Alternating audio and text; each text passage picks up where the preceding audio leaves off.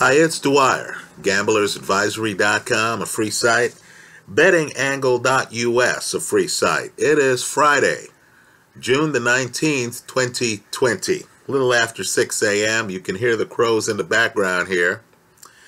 Let's talk boxing, but first remember, the opinion you should follow should be your own.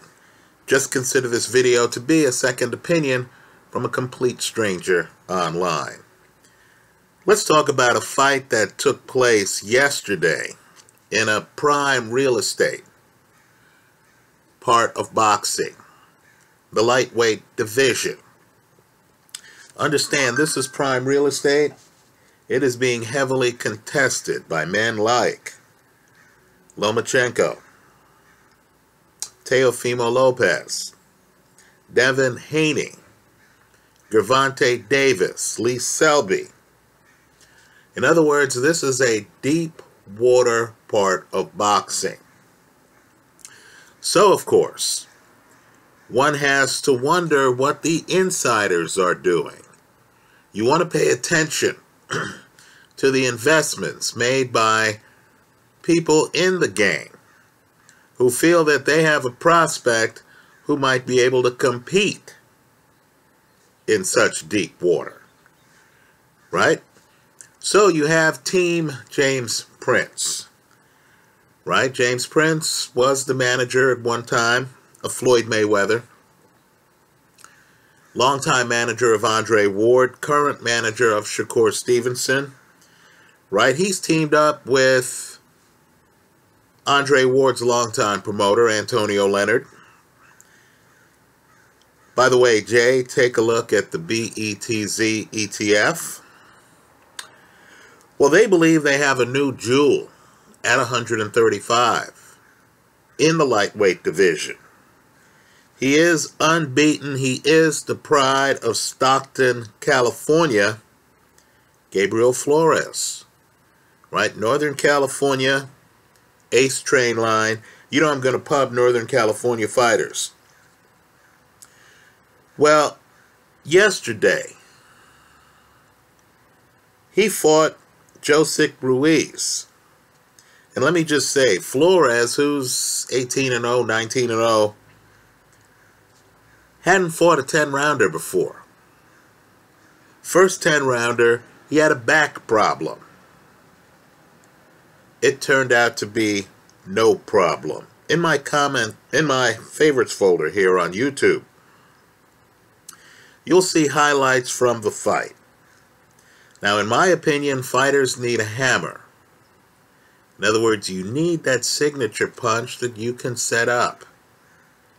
Right? You need that signature punch that's going to keep the opponent respectful. Have them hesitant to jump in the pocket. What I want people to do is to look at the highlights, look at the knockdown in the fight. It's beautiful.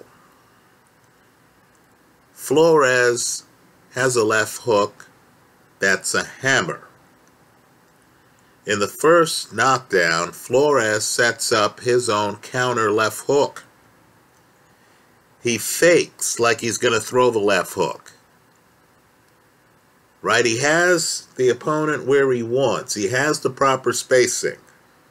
So he fakes like he's going to throw the left hook.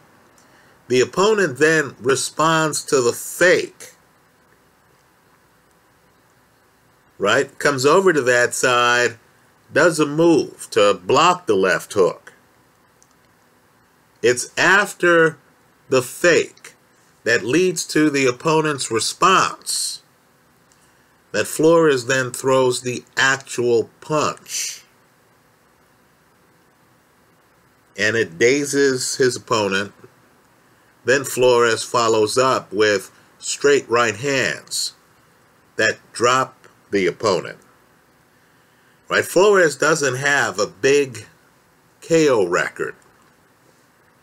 But you understand, this left hook is a KO punch. Right? Flores wants to be slick in the ring. He wants to outbox you. He wants to outpoint you. Right? But don't be fooled. when he needs to. He has a punch that can also drop you. So, take a good look at this fight. Understand that this is an up-and-comer.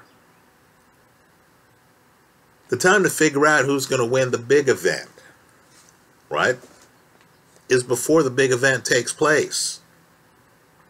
So while a lot of other guys are getting, deservedly, a lot of attention in the division, right? Loma is about to fight Lopez.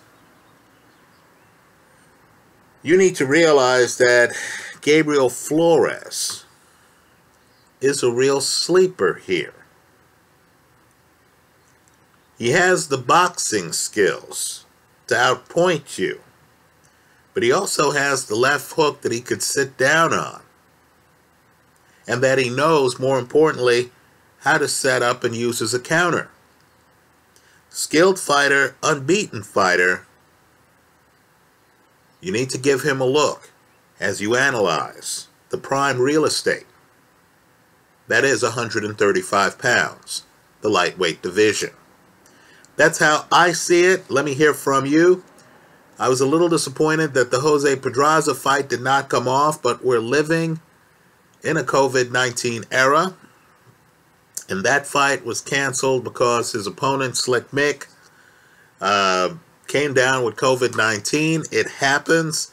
It also shows you, quite frankly, that the protocol in place is a serious protocol that is there to protect the health of the fighters. And so even when a headliner tests positive for COVID-19, the fight's not going to take place. Right? People are not going to be endangered. Take the protocols seriously. That's how I see it. Let me hear from you.